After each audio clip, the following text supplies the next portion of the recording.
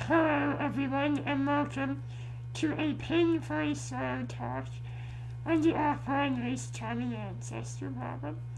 I know I heard painfully slow, but in this case, it really quite is. We won't be covering much more than an initial algorithm, rather early result for this problem. Now, the natural question for this is, what exactly is a race timing ancestor? I'm sure most of you have a solid intuition behind it. Given this tree here, if we pick two nodes, A and C, the race timing ancestor is the first ancestor both of them share. Alternatively, it's the farthest ancestor they share away from the root. In this tree, it's J. But that's not exactly rigorous. So let's get some basics out of the way. Given a rooted tree T with vertices V and edges E, and two vertices X and Y, then we say that Y is a descendant of X if the unique path P from X to Y has the property that it is descending in the rooted tree, which is to say, if the path is x0 through xn, then xi is xi plus 1's parent. That allows us to properly define the race timing ancestor of x and y. Namely, it's the vertex v farthest from the root such that x and y are both descendants of v. An alternative formulation, viewing the tree as a normal mathematical graph rather than a tree data structure, is to say that the race timing ancestor is the vertex v on that unique path from x to y that is closest to the root. Sadly, race timing ancestor is not about the most unusual node. That is a talk for another time.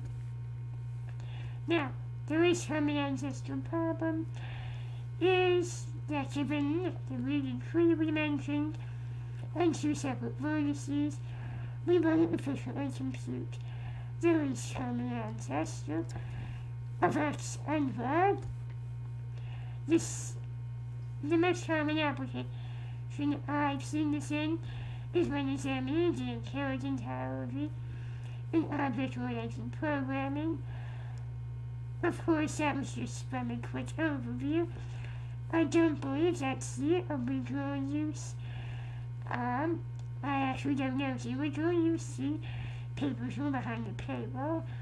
It came up in my research as a work on splitters when we were viewing the modifications to an arbitrary database as a tree and being able to rapidly get the race timing ancestor is obviously a tool we'd like to have. Now, sometimes it makes more sense to have all the pairs of vertices that we're going to query before we actually do any of the querying. This is the offline version of the race timing ancestor problem. Given a rooted tree T and m pairs of vertices, efficiently compute the race timing ancestor for each of the n pairs. Are there any questions up till now? Now, most of the work we're going to be covering was developed by Targent here. He basically single-handedly created the framework for the algorithm we're going to be discussing and the accompanying data structures. However, if you actually search for offline race timing ancestors, most of the papers and results you see will reference a paper Targent co-wrote with HN double. Now, this paper they wrote, slightly improved as a result, will be shown here. It's a very nice result, however, it's outside the scope of this paper. Now, the result we're be showing is that the R5 charming ancestor problem can be solved in time. Order of n plus n times alpha of n plus n, where alpha is an inverse of the affluent function. Now note that I say alpha is an inverse, not the inverse. That's because it's defined in a slightly unusual manner, and also it's not quite the inverse of the affluent function proper. It's a slight variant. However, it maintains the incredibly high growth rate, and as such, alpha has an incredibly low growth rate. If I recall correctly, Trojan notes that for n less than 2 to the 16th, alpha will always be 1, and for a quote-unquote reasonable choice of n, it will be less than 2. Now, here is the actual original algorithm that Trojan made. As you can see, I've scanned in a copy, or rather, taken a print screen of a scan. I've done that for 2 reasons. One is that I would sooner die than use any type of pseudocode that includes OD to end a do statement. Second is that the notation in general includes this poor choice of ending is rather outdated, and in general here, the way he wrote it is a bit hard to parse. Now, that being said, you can immediately see one thing that sticks out about this algorithm. Namely, it has a bunch of references to functions that are defined. Namely, union and find. If you look at the previous previous algorithm, it's here in the procedure search, where you're union two nodes and then finding a node. What do we mean by this? Anyone who doesn't know the answer, take a moment and try to figure it out. Now, if you didn't know the answer, which I actually hope is the case, otherwise you probably seen this algorithm, then it turns out that the least creative answer you can come up with is in fact correct. Union and find are part of the appropriately named union find data structure. Obviously, the creators of this were incredibly creative and naming things. Anyway, union find is a data structure that operates on families of disjoint sets. It provides 3 operations. Create, which adds a singleton to the data structure. You input some element and the set container acts as element. Union, which merges 2 sets in the data structure. You give 2 elements x and y. It finds the sets that they belong to, and then merges them. And finally, find, which returns a fixed representative element in the set containing x. When I say fixed, I mean it doesn't matter what element of the set you call, it's always the same. Obviously, it may change as the set changes. So let's look through an example. First, we're going to call create x. and displays a singleton containing the element of X. X here is bold because it is trivially the representative element. So next we're going to create Y, which adds a similar singleton for Y, and create Z for a similar singleton for Z. Really, quite riveting stuff. So now let's do something actually interesting. Local union of X and Y. This merges those two singletons into a single set, and arbitrarily we'll choose Y to be the representative element. It doesn't need to be Y, it depends on the implementation. Here it just says any call to find X or find Y will now return Y. So to continue this, we now union X and Z. Even though X isn't the representative element of its set, we determine said set and add Z to it. And again, arbitrarily, X becomes the representative element. Doesn't need to be, but it depends on the implementation. Now any call to find will return X. Anyone have any problems with that example? Okay, now there are many ways you can imagine implementing a union find data structure. You could do it in a trivial way by having each set be a linked list and just merging them together. That would be incredibly slow, but it would work. Trojan does it by representing each set as a tree. The root serves as the representative element.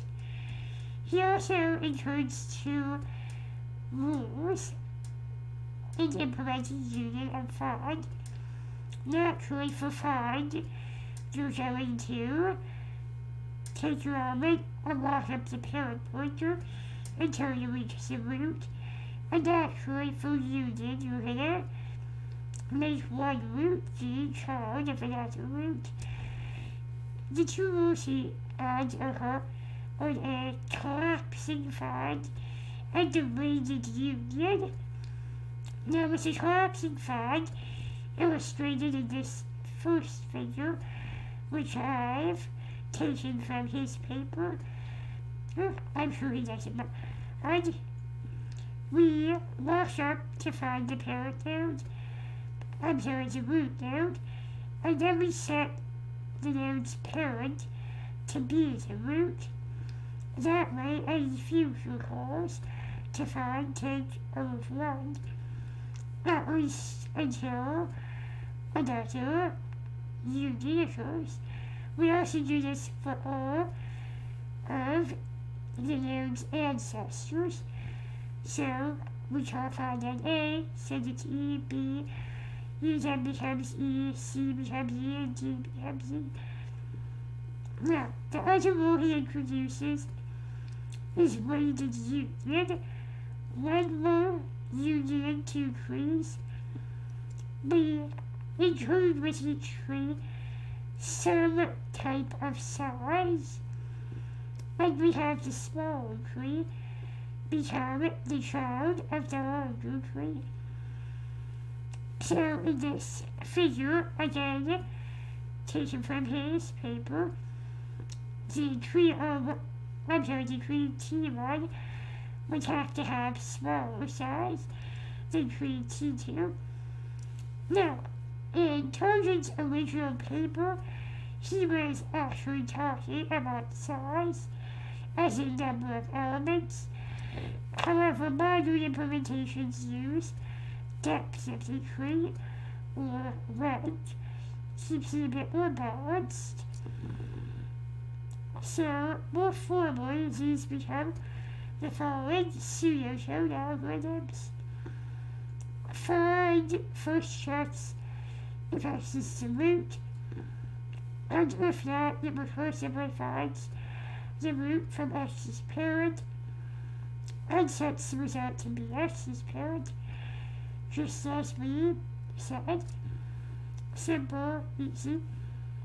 Union's a bit more complex. We take two elements x and y.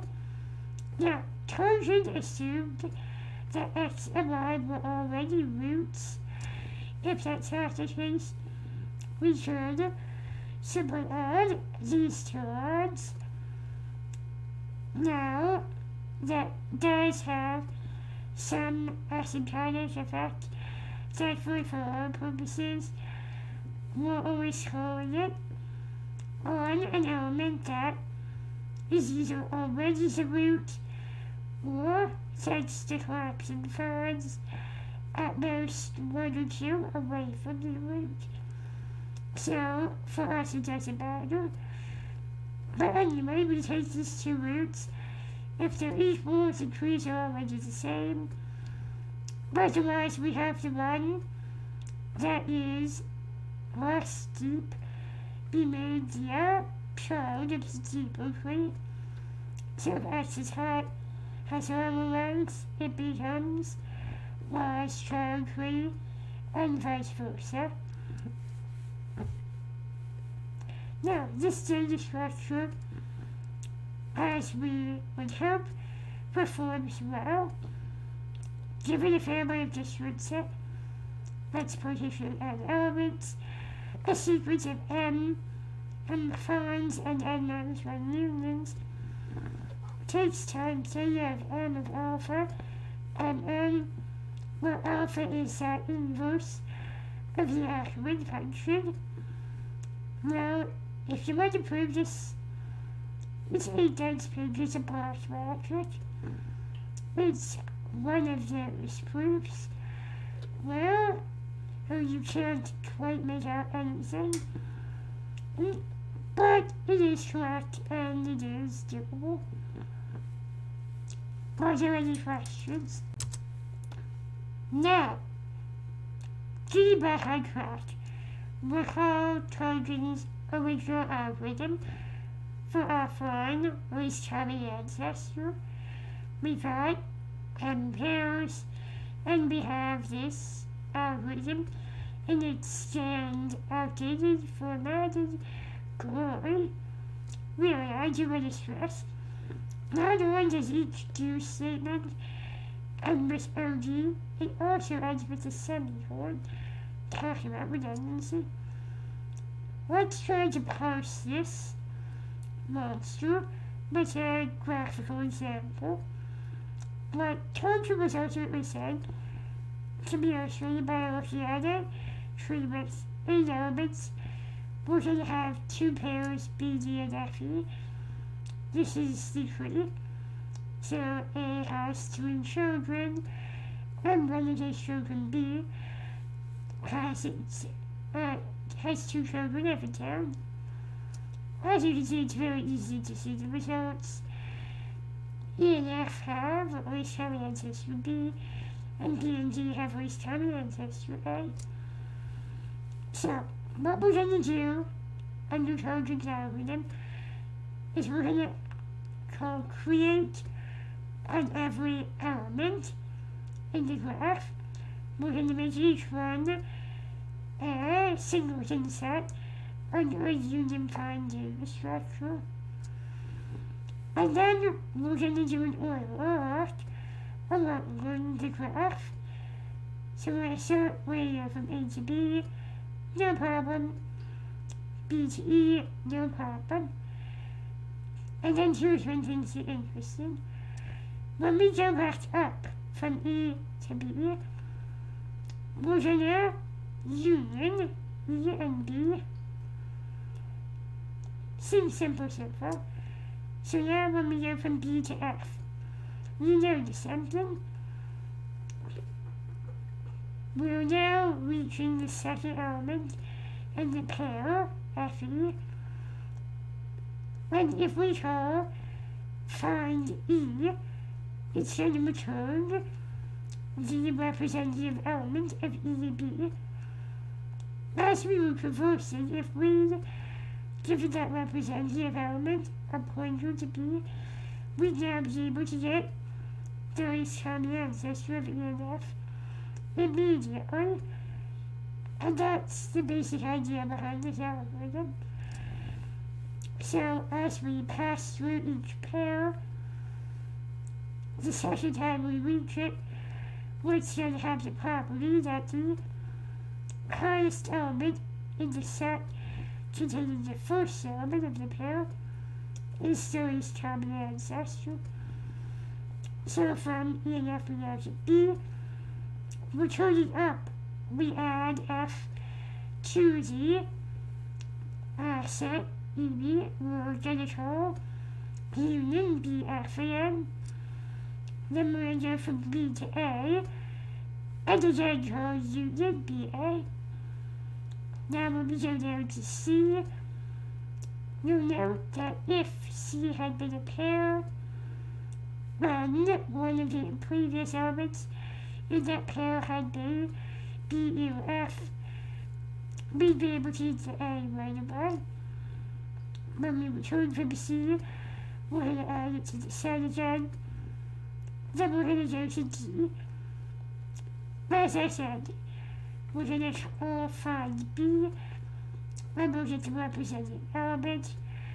And as long as we were keeping in complement to sufficient bookwork, that we point into A.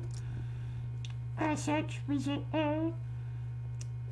Then we return it from D to A, and the algorithm's done. Hopefully that gives you a quick idea. The only real book work we need to do is in keeping track of that topmost element in the set. Because keep in mind, we haven't specified the unified implementation we're using. So we have no guarantee that that topmost element will actually be the representative element. Hence why we need that pointer. Moreover, we need to keep our bookwork to make sure that we're only checking, we're only calling find when we reach the second element of a pair.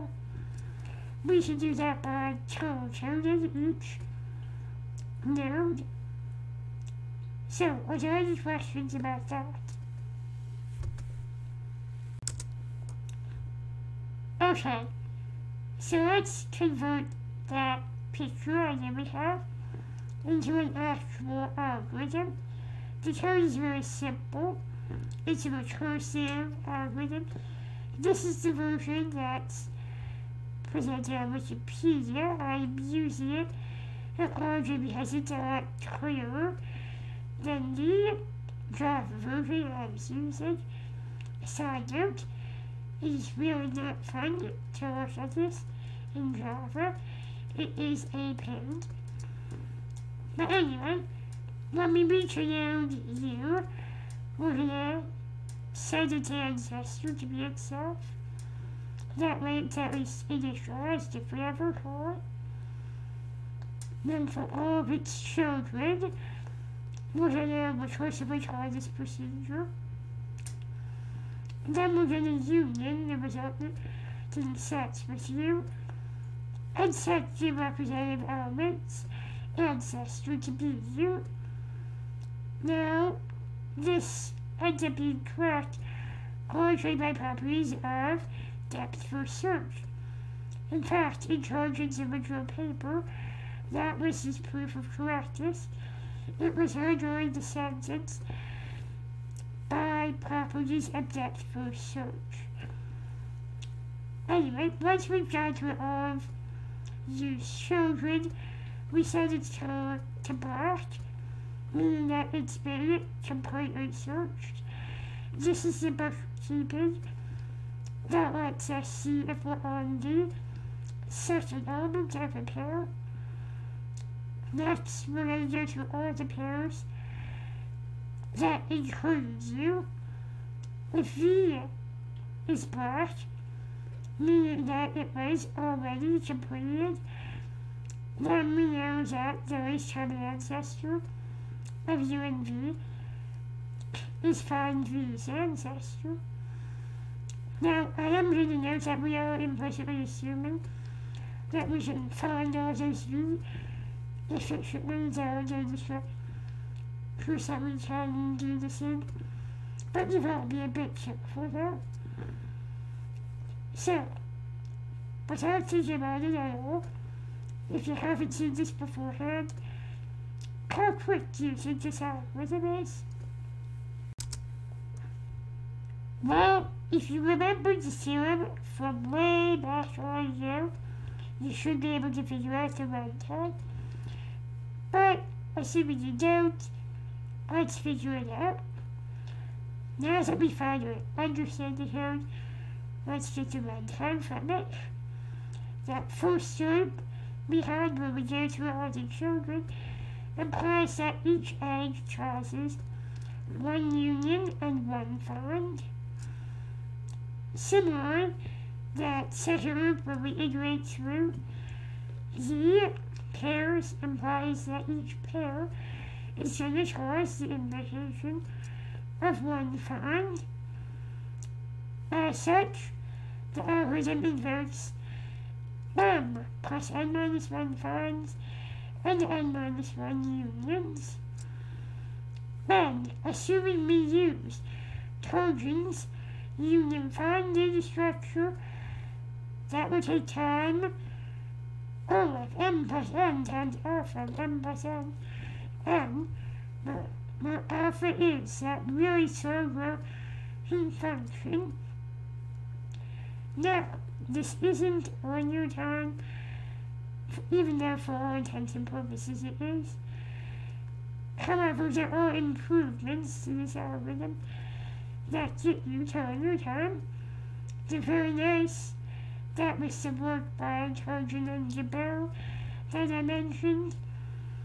Unfortunately, I do believe I'm running out of time, and as such, they will be out of the scope of this talk.